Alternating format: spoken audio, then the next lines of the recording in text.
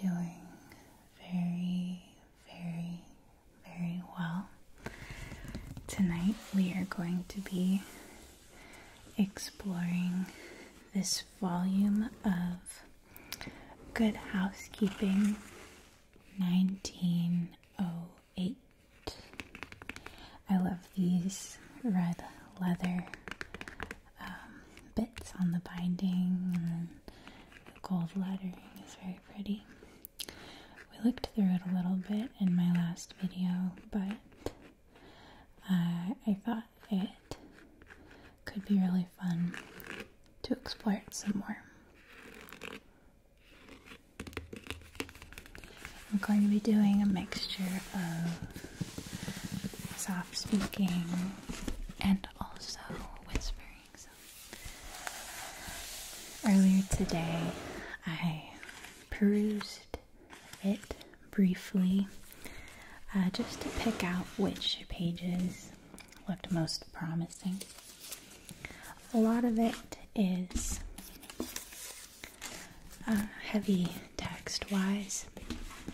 It's super interesting stuff, but if we went through all of it, it would just take too long.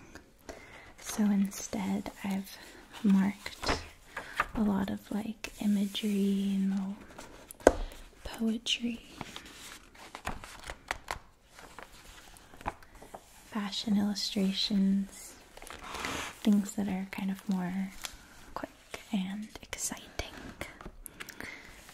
So we begin with the cover for January.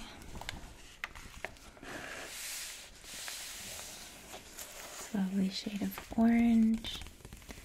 Most of the covers are black, white, and gray with one bright accent color. Probably because, you know, the more colors you use, the more expensive it gets. So you've got this mother who's giving her baby a wash. She's got the sponge in the water. There's her little babe in her nightgown. So, January.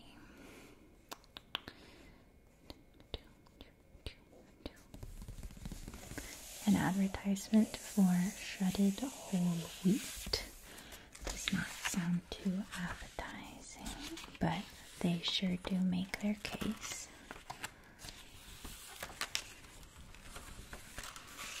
We looked over this in the last video. Thought it was really sweet. So the first page that I've got marked here is a poem called The Princess Goes to Ride. The Princess Goes to Ride by Margaret Beecher, illustrated by Alice Baldwin. The little princess went to ride on a terrible dragon, high and wide, but she slipped about from side to side, for she'd never learned to ride astride. So, when the dragon reached his lair and turned to eat her, she wasn't there. The little princess went for a sail on the back of a pointed and slippery whale, but his head grew so small as it got toward his tail that she slid off behind in his long white trail. So the whale sailed on in spray and in foam, and the little princess hurried home. The little princess took a balloon and started up to visit the moon. She found that the edges curved up like a spoon, and she curled up inside like a little cocoon. So since she couldn't fall over and couldn't tip out, I think she is living there still, no doubt. F. Strothman did a wonderful job with these illustrations. I love the way the cookies. Look, there's a bunny rabbit and mushrooms. Lovely princess before she slipped. And there she is. There she is, nestled in the moon. I think she's living there still, no doubt. They've got these gorgeous Art Nouveau style fancy first letters. Always makes me think of the essay episode of SpongeBob. Okay, so here we have some recommendations for Easter souvenirs. Very much 1908 Pinterest. These are both unsettling to me. Dolls' heads of artistically painted eggshells, like so lopsided and sinister, but cute. Endearingly scary, I think. This Easter candle holder is easily made. Oh my god. Just like this pile of broken eggs.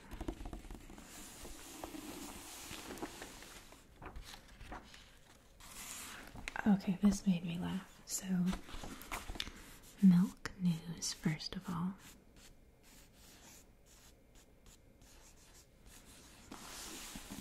And then here's this sketch of a cat drinking from a milk jug. And it's captioned, "When Puss becomes a menace to the family." And then above it, it says that there is nothing imaginary about this sketch. I witnessed this very thing recently, and I have no doubt that it is a fairly regular thing on those particular doorsteps. By not having milk in sealed bottles, the housewife saves 1 cent on a quart, but she gets, did you ever think where a cat's tongue has been? And that woman has growing children who depend upon that milk for part of their daily food.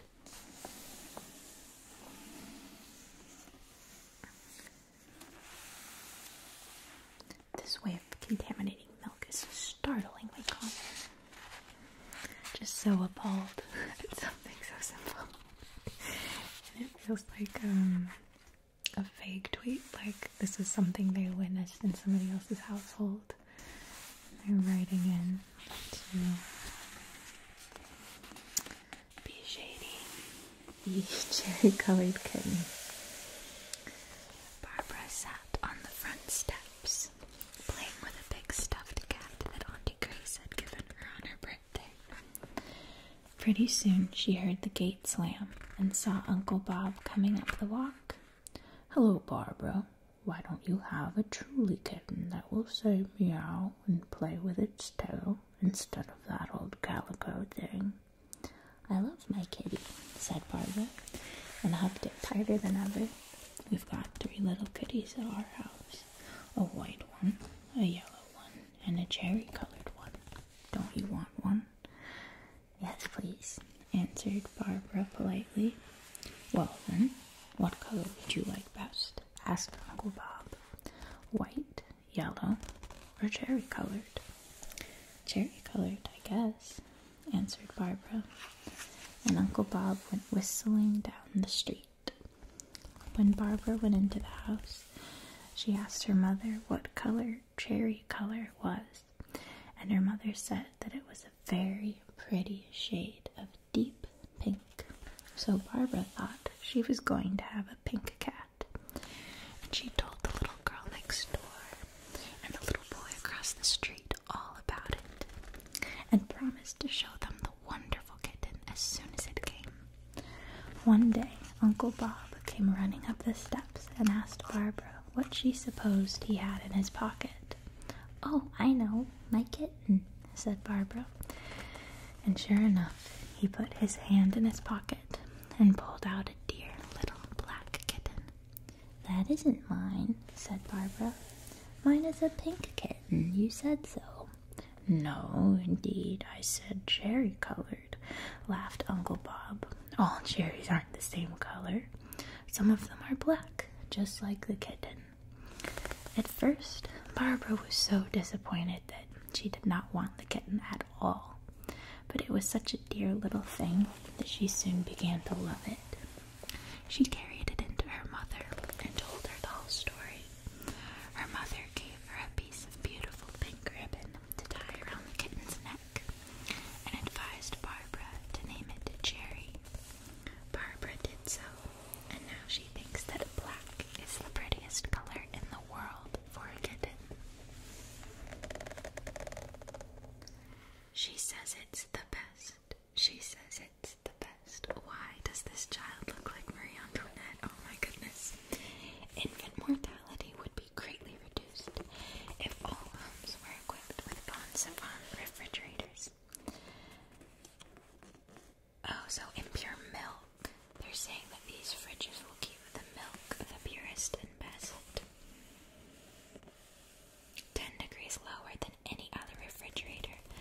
absolutely necessary for the perfect preservation of food. They have these advice columns about different things: cooking, relationships, furnishings. I really liked the ones about home decor. So this person wrote in about an antidote for green. Question: we have our front room in our small house fitted up with bookcases and other furnishings in golden oak, and lately had it papered in green. But the green is so green that my husband says we'll be living through St. Patrick's Day the whole year round. He is Irish, so ought not to mind it, but I do. Just when I was feeling worst, I had an inspiration that you might help me. Can you? Mrs. ABM. Answer: I think you can easily change the nationality of your room. In looking over my dress in New York yesterday, I came upon one in green with a large brown conventionalized rose design in it. If you get curtains of it, it would attract the attention away from the green, while at the same time it would mellow and warm the light as it came through the window, and so soften the green of the walls. Sharp colors can often be successfully doctored in this way. It is a kind of color antidote. I don't think I actually understand what the advice is saying, but it's worded nicely. A kind of color antidote. A rose design.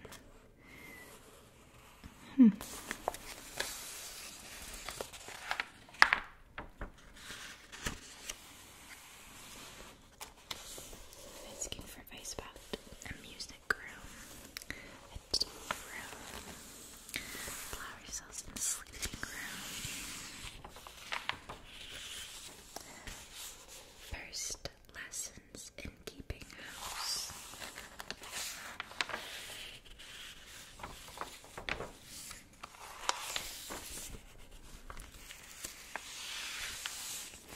Here's the cover for February 1908. Got some more colors in this one.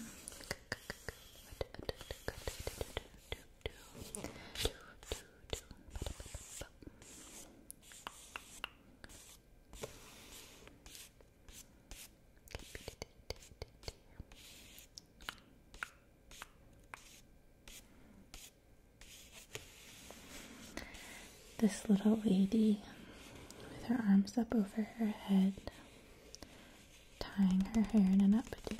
She's looking in the mirror. Got a white dress with 3 buttons down the back.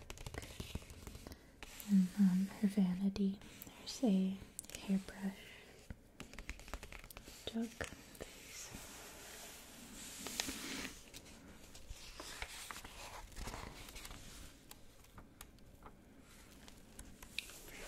For chapped hands, face, and lips, use Heinz Honey and Almond Cream, unequaled for hard, dry, rough, irritated skin.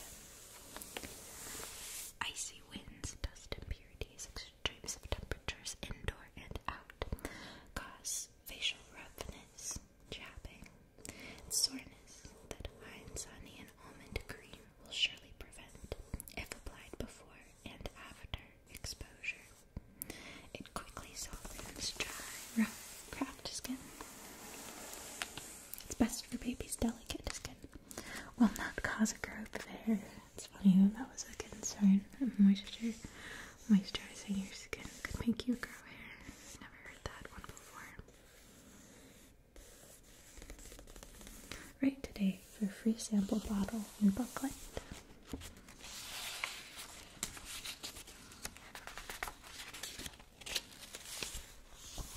Here we've got another poem about the moon. Little moon, out across the sea. Where will you be going, dear? Far away from me? Oh, if I were one small star, I would follow you way away behind the world, all the sunset through. Little moon, sharp and silvery, where were you the whole day long? Dear, what did you see? Fairy fields and palaces, queens with golden hair, purple fruit on silver trees, damsels dancing there. Little moon, out across the sea. You've seen such lovely things, you almost frighten me.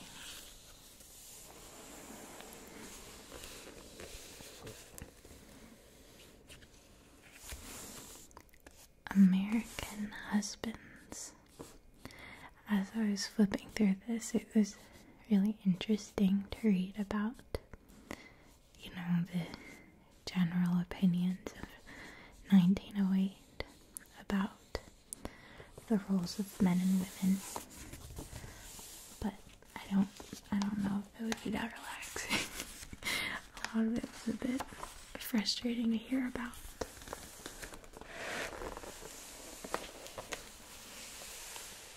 Just a lot of desperately trying to convince women, oh, you may think that you want to do the things that men do and go the places that men go and say that the sorts of things that men can say, but you're being delusional and here is what you actually want. And I don't think there's anything wrong with being a housewife. I think that all of this information is fascinating and these skills are so impressive. It just only becomes a problem when it's the only thing you're allowed to do. And wanting to do anything other than that is deemed like mental illness. Just no good. Gorgeous nightgowns. I love these. It's really impressive how just with black and white they're able to convey such shininess and silkiness of the fabric. And then this little girl, I love how she looks. It's great how this little girl looks so prim and proper, fancy, dressed to the nines, and then she's just holding a stick. It feels quite in character for a child. And she just looks like a doll. Cute. More wonderful fashion. It's interesting that the ideal female silhouette used to be a little bit more masculine. Like, this reminds me of how for men the Dorito-shaped torso is ideal. Whereas these days, you can see her upper body appears more, it's wider than her lower body, and it's not that way now. Now it's hourglass or even pear-shaped seems to be the fashion. The stylish body type. Look at these grand feathery hats. Sort of Edwardian updos. Pale violet cloth trimmed with Grecian border. A violet and silver braid. White and silver lace and sleeves and by her back. Sorry, I get so distracted by the reading and I forget to trace these lovely little things. I love tracing. I just wish I could remember to do it more often. April. On the roof of some city house.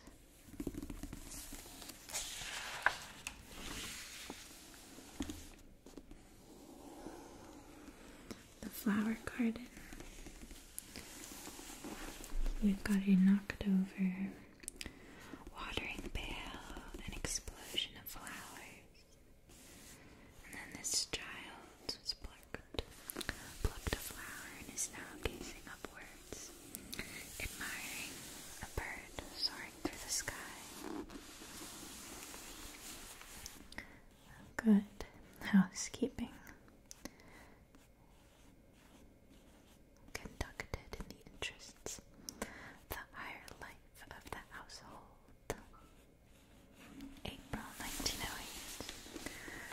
neighbor's garden, my own and a dream one.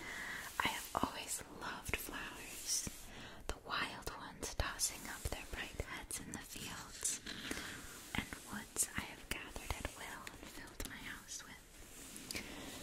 But toward the exquisite darlings which bloom in gardens, I have felt as I do to precious jewels which I see set out in a shop window, or ablaze on the person of some fortunate lady. They are things I love to look at, but do not own. At least, I have only a few bits of fine jewelry, just as I have only a few flowers I can call my very own. Referring to jewelry on a person as being ablaze on a person. It's quite creative, evocative, and it works well. I like it. Though I have never desired to possess jewels, I have positively hungered for a garden of flowers. I've spent sleepless nights in which I planned to have one all my own, and have gone to sleep to dream of it. Since I came to America, however, I've been a dweller, until recently, in the big, grimy cities where the ugly buildings and noises made of life, to me, a veritable inferno. It is not always the ones who live among the flowers that love them most. The city child of the slums sometimes, with its one pot of geraniums, will often expend upon it more care and thought than some women give to the flowers which seem literally to garland their home inside and out.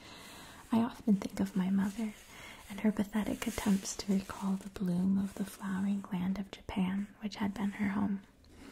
The first time she made the long journey to this country, she carried with her a dozen or more boxes in which seeds and slips were planted.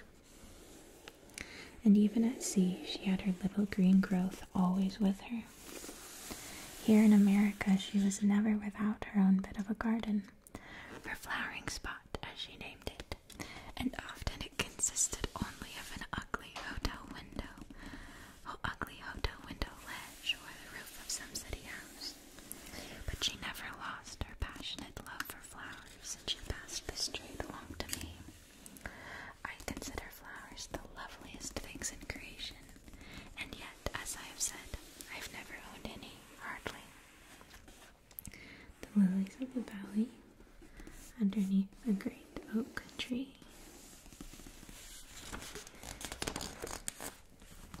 Home handicraft. I thought it was neat that this magazine is teaching women how to metalwork. Like, that just feels like something that, I don't know, would maybe be sort of seen as too dangerous. It's not very dainty. It feels sort of more like men's work. What they would see it as men's work at the time. 3 styles of paper knives, etched, stamped, and pierced. But here we have the set of equipment needed for sheet metal work. A practical knowledge of how to cut, hammer, bend, and pierce metal would enable the craftswoman to construct many things for her own convenience and to stop a few leaks in the household purse. So it's both for like practical repairs and decorative items like these engraved book stands, letter opener, candle holders. I'm not sure what that one is. Round candle shade to be pierced and lined with silk. Square candle shade partly stamped. Etchings of sheet composed of 1 part each nitric acid and sulfuric acid to 3 of water. Put this solution in a glass jar and keep it covered, as the fumes are very irritating. Always adore the fashion illustrations. Clothes, but it looks like these are not clothes for purchase. The patterns are for purchase for you to sew yourself. So this one is afternoon costume of French petite. Patterns 10 cents each.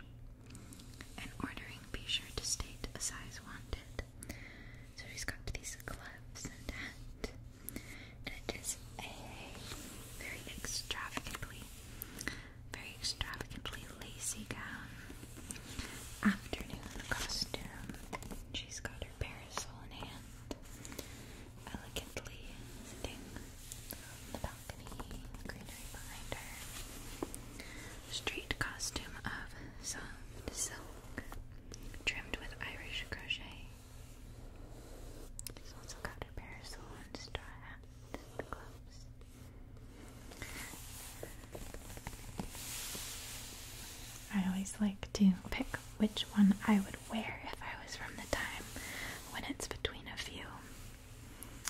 I think this one is more my style. Lace. I like the buttons. I like the buttons out sharply tailored. That one was. Pair of ladies on a stroll. Shirtwaist costume. White linen. Shirtwaist and a separate skirt of oyster linen. I've never heard of oyster linen. This outfit reminds me of Jane from Tarzan.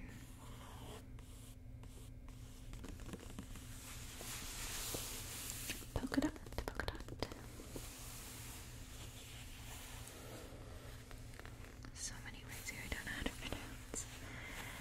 I think out of these, this is my favorite. I like the separate pieces of the shirt and the skirt that gradiates from lighter to darker, and the hem and the sash around the waist.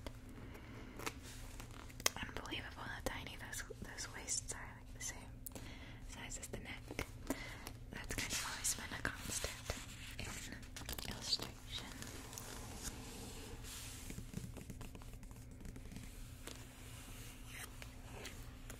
Ooh, this one is gorgeous. Dinner gown of white satin, trimmed with bias folds, white lace, and chiffon.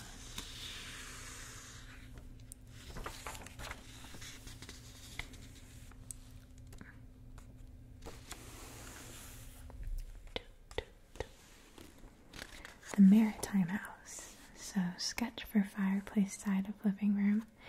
And it's a design for a home, but it's inspired by a ship. Profile of beam and shipney. Section of beam. Note the suggestion of the stern of a ship of the 15th century in the detail of the mantle and fireplace. You can see these pieces of the roof are very ship-like. Yeah, just these inlaid window and book. So they save all of the advertisements for the end, pretty much. I think there's maybe on the back of each cover for each month there's one ad, but then there's a big chunk of advertisements saved for last. So there's one for pianola. You cannot draw the line too sharply. Bean power. So if you eat the Snyder processed pork and beans, you'll be a mighty sports player, mighty athlete like this strapping young fellow here. Bean power. Correct. Social stationery. Social stationery. Crane's linen lawn is beautiful, fine, well made. It has an excellent writing surface. In addition, it has that indefinable something called a style or distinction, which has made it a popular fabric surface writing paper for 10 years. Highland linen. Certain writing papers, Highland linen for instance, have characteristics which bespeak refinement and good taste. It is hard to define them or explain them, but they are there, and they reflect like characteristics in all who use Highland linen. Do not be careless of the impression you make. Green's calling cards. Is that like business cards? Calling cards? No, I think that's different. The little bit of beautifully polished cardboard which bears your name and represents your personality and social intercourse should be beyond suspicion as to correctness and good quality.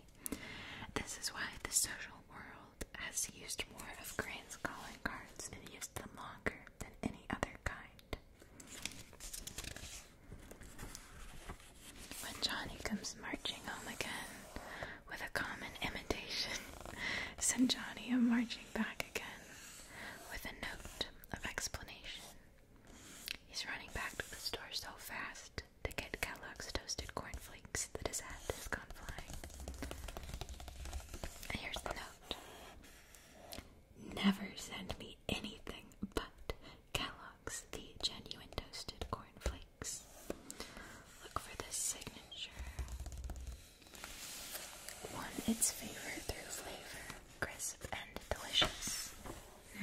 Nabisco, National Biscuit Company. Charm him with Nabisco, please her with Nabisco. Delight and entertain everyone with Nabisco sugar wafers. They take the place of sweets and candies. Blend harmoniously with ices and desserts. In 10-cent tins, also in 25-cent tins. Singer talks to thinking women.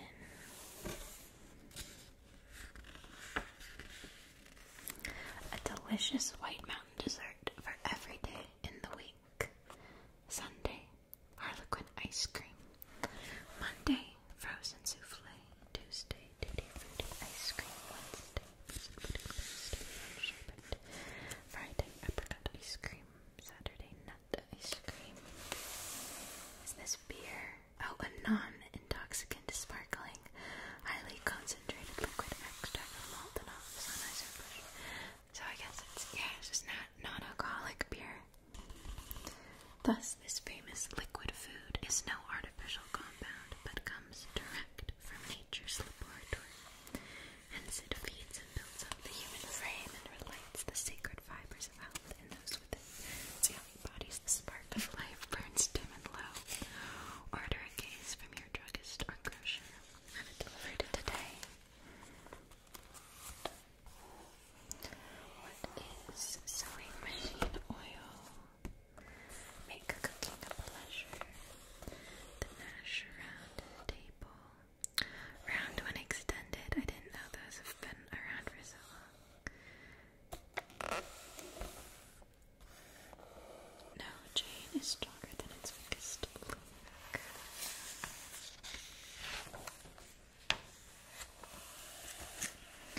Alright, I think that is going to do it for tonight's peruse through this collection of Good Housekeeping. Obviously, we only went through a small fraction of the pages in this, so please let me know if you'd be interested in exploring more of this edition, or the antique store that I got it from does also have collections from other years, so we could explore some others as well. Thank you so much for joining me. I had a lot of fun looking through this, and love to spend some more time on it.